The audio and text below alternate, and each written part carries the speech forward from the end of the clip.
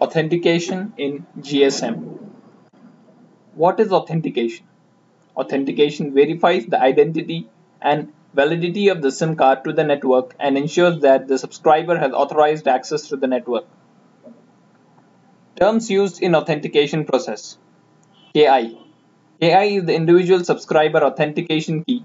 It's a 32-bit number that is paired with IMSI when the SIM card is created. KI is only stored on the SIM card and the authentication center. RAND. RAND is a random 128-bit number that is generated by the AUC when the network requests to authenticate a subscriber. RAND is used to generate the signed responses and the KC crypto variables. SRES or the signed responses is a 32-bit crypto variable used in authentication process. The MS is challenged by the given RAND by the network. The SRES is the expected correct response. The SRES is never passed on the UMR interface. It is kept at the MSC VLR which performs the authentication check. KC. KC is a 64-bit ciphering key that is used in the A5 encryption algorithm to encipher and decipher the data that is being transmitted over the interface. A3 algorithm. The A3 algorithm computes the 32-bit signed response. The KI and a RAND are inputted into the A3 algorithm and the result is the 32-bit SRES. The A3 algorithm resides on the SIM card and at the AUC. A8 algorithm. The A8 algorithm computes the 64-bit ciphering key KC. The KI and the RAND are the inputs to the A8 algorithm and the result is 64-bit KC. The A8 algorithm resides on the IMSI SIM card and the AUC.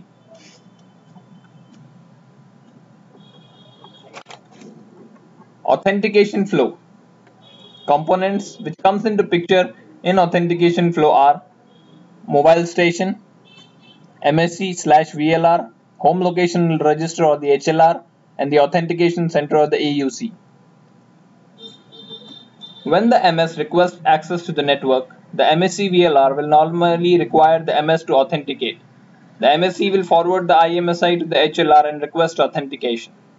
When the HLR receives the IMSI and the subscriber request, it first checks its database to make sure the IMSI is valid and belongs to the network. Once it has accomplished this, it will forward the IMSI and the authentication request to the authentication center and request for authentication triplets.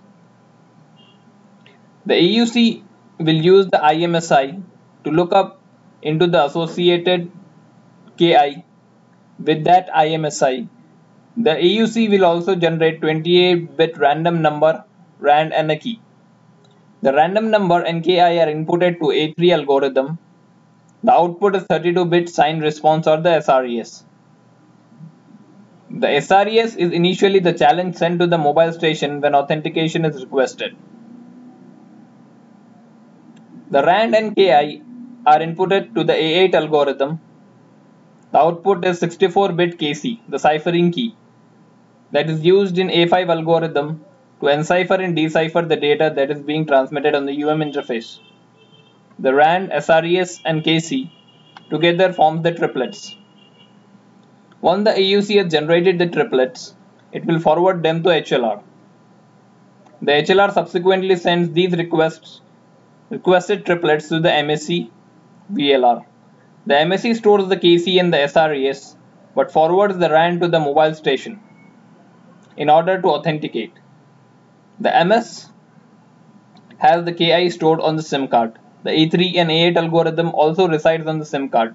The RAND and KI are inputted into the A3 and A8 algorithms to generate RES, that is the response, and the KC respectively. MS will send the RES to MSC VLR. Here MSC will match the RES with the signed response coming from the authentication center. Once these two signed responses are matched, mobile station is authenticated.